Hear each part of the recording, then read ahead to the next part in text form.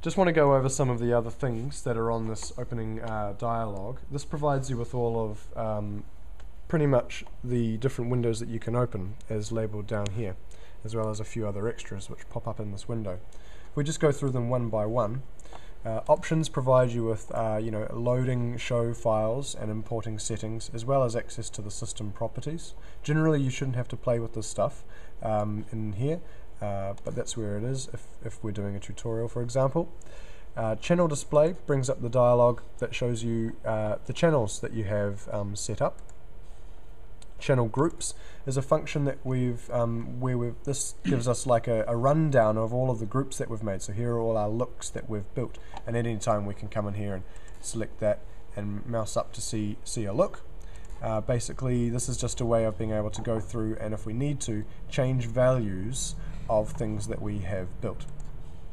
Following that, we have the queue list editor, which is something that's more used in theatre scenarios when you run from one queue through to the next in a set order. There's also the effects editor, which is where you have the ability to create chases and colour scrolls, etc. This is a bit more of an advanced feature which we'll talk about another time. Then there's palettes, which is something that's more used for using intelligent lighting such as movers, so we won't really be dealing with that. And then dimmer patching.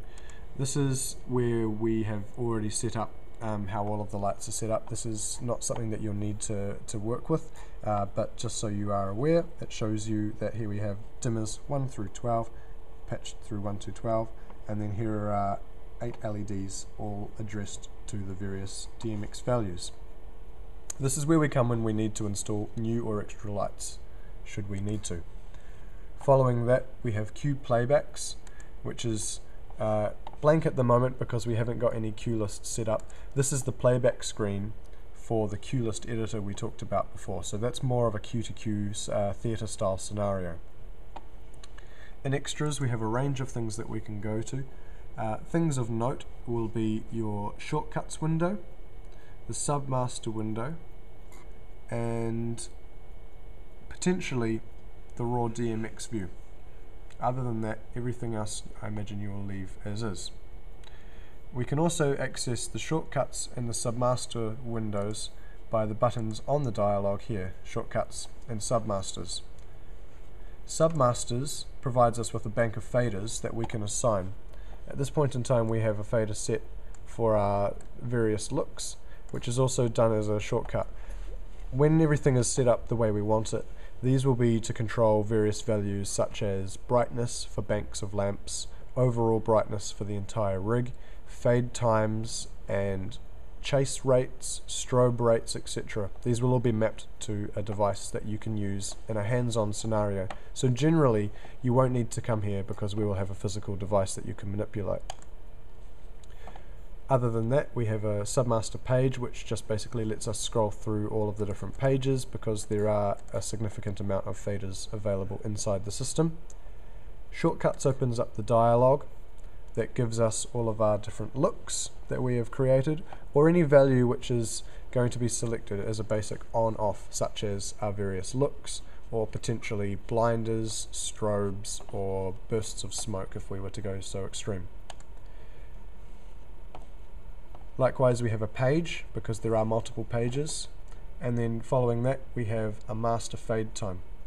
If we select this up to a value, this is in seconds, say 1 second, any change that we make to either a look or a fader position will then happen over a 1 second value. This can be set to anything up to 10 seconds and manipulates every change across the board. In the future we hope to have a device that then has this actually with a hands-on control, but in the meantime this is how you manipulate fade times for smooth transitions between looks. The other function that we have is up here on the right hand side, and it's the Grand Master. Much like an audio console which has a master fader, this is the master fader for the entire lighting system. This is useful, for example, in a live scenario where we have a look that we think is just right, but for example it's too bright overall. We can use this to just draw back the lighting somewhat. Likewise, we could have it set very low for a pre-show look, or we can click the DBO button, which stands for dead blackout, and everything goes to black for blackouts at the end of numbers, or alternatively to bring the lights back up in a snap for the start of numbers. Ultimately this would also be patched to a physical fader, but at this point in time this is how you manipulate it. And that's pretty much an overview of what you need to know for LightFactory. Hey!